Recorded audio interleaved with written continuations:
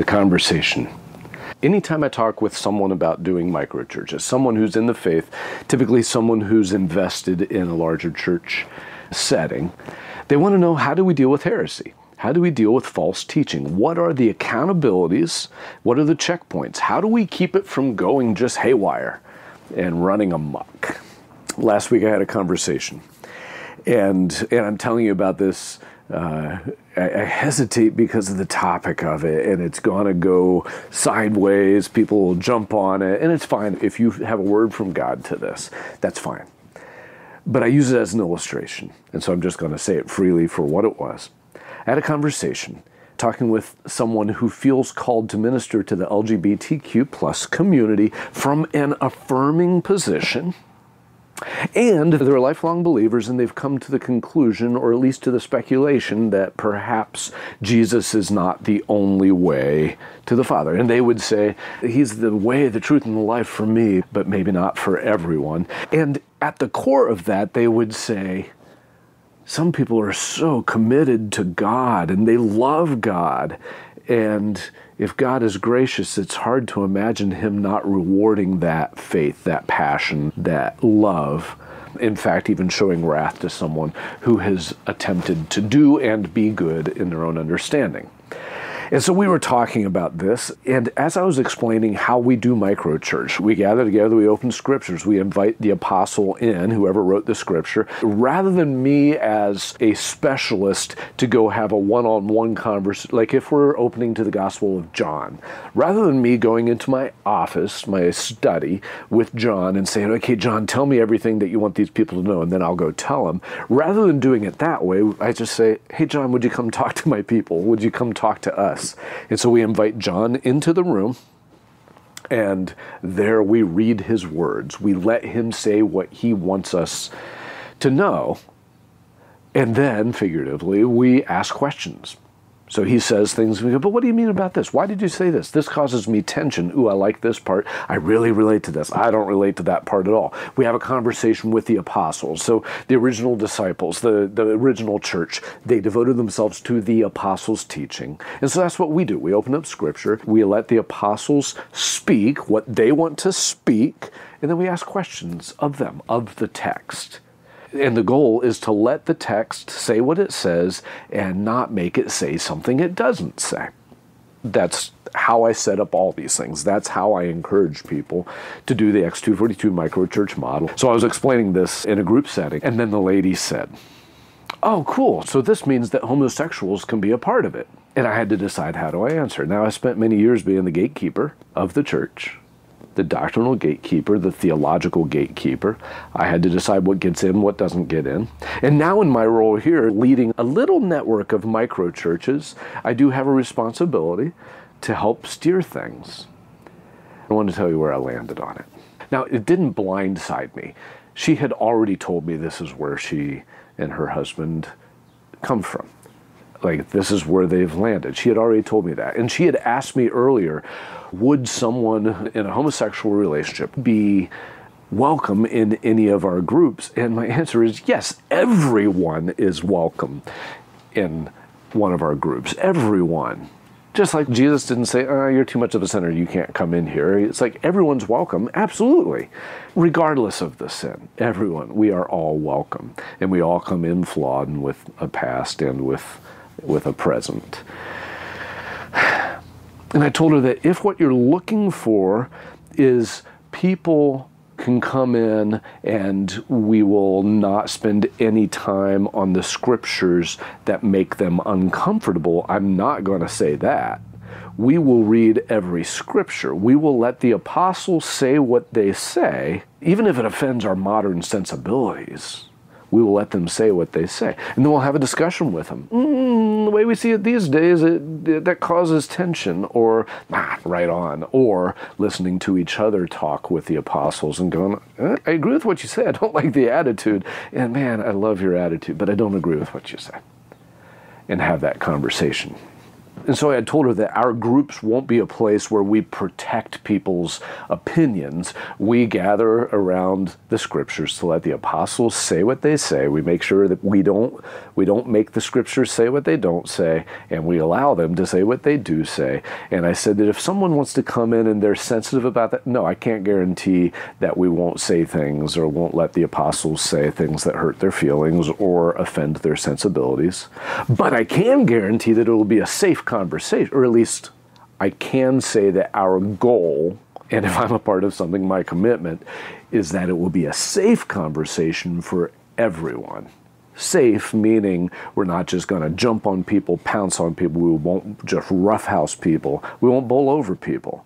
We'll sensitively let the Holy Spirit move through the words given by the apostles. And we'll let the Holy Spirit bring conviction where the Holy Spirit brings conviction about righteousness and sin and judgment to come and all these things. We will allow that to happen in a sensitive, safe space, meaning the only danger when we gather should be that we each receive conviction, and that actually is the safest place to be. So she and I had already had this conversation, and also about the Jesus is maybe not the only way part. I had told her ahead of time that we're not trying to decide whether Jesus is the only way. This is about following Jesus as the only way. In fact, that's our doctrinal statement. If we have one, we follow one path. One path. We follow the way of Jesus. The details are trying to learn what that is and how to apply it. And so I wasn't blindsided, but in this group setting, she asked, oh, so that means homosexuals can be a part of it. And I had to think, how do I respond to this? And I was just honest with her. Of course they can be a part. Of course. But if the scriptures cause offense, we will let them cause offense. If the scripture calls something an abomination, we won't skip that part. We'll deal with it sympathetically, gently, but directly. And if the scriptures call all of us sinners in something, we will let that stand too. Our common desire as believers, as followers of Jesus, those devoted to the apostles' teaching, our common desire is to understand the truth. Not to nudge the truth, not to find our version of the truth, not to bring this filter of modern science, which is always fleeting. I mean, that's the nature of science, it's always discovering new things, and so if you root yourself in science, you'll never be rooted. But it's not to take science and put it as a filter over Scripture and read everything through science and go, this is what Scripture says, but we understand better these days, and so we know it to be this. It's not to do that. It's to recognize science says things, but to look at Scripture and say, let it say what it says, and don't make it say something it doesn't say. And so at the end, I had to decide, how do I respond to this? Which she wasn't really asking, but like in our network, there's no sign on the dotted line. Like you can do what we do with anyone, and you can gather for a meal and open up Scripture together and pray together, and you can love each other. You can do that. There's no corner on the market with us. Like we're not even trying to do that. We're totally just letting it be what it is and driving people back to Scripture in prayer, full of the Holy Spirit, because that's what Scripture and prayer leads us to. And so I had a decision to make. Do I say, we're not going to go there, or do I say what I said? I said, I believe that if you all got together and read Scripture, whatever your interests are, whatever your convictions are about this, I would say get together with others, read Scripture, and let it say what it says. And don't make it say something it doesn't say. If it offends, let it offend, and adjust your life to Scripture.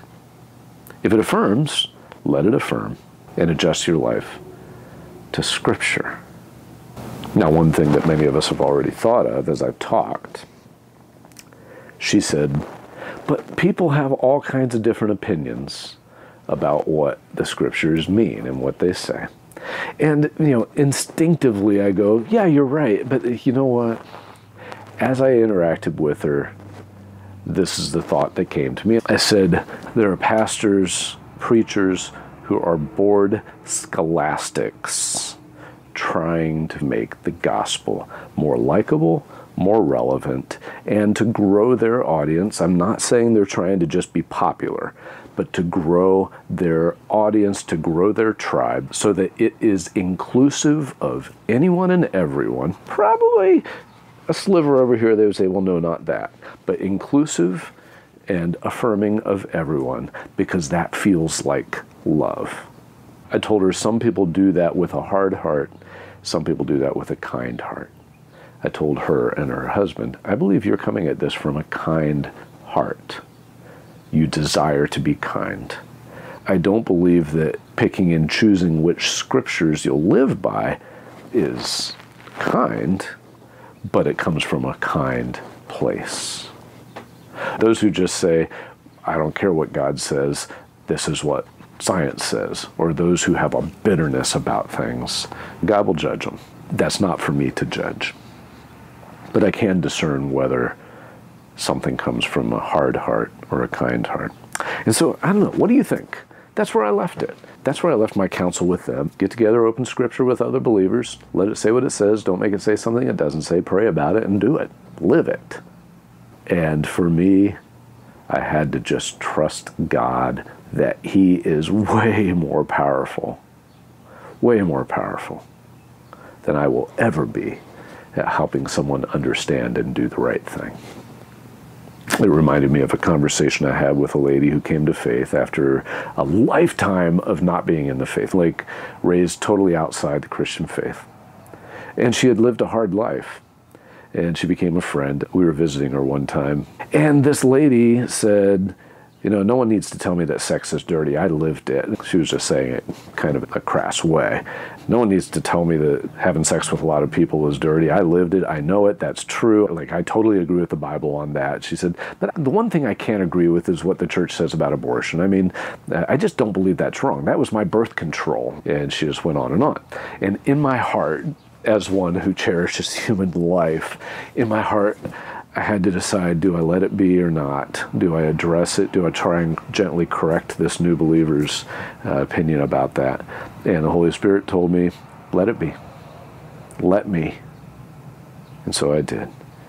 A year later, she was talking to a group of women giving her testimony. I wasn't there, but I heard about it later. She said sort of the same thing, but then she said, and you know, I used to say that I didn't believe what the church teaches about abortion because that was my birth control, but you know, recently I've actually come to agree with that it's wrong. The Holy Spirit convicted me to let the Holy Spirit convict her, and He did His job.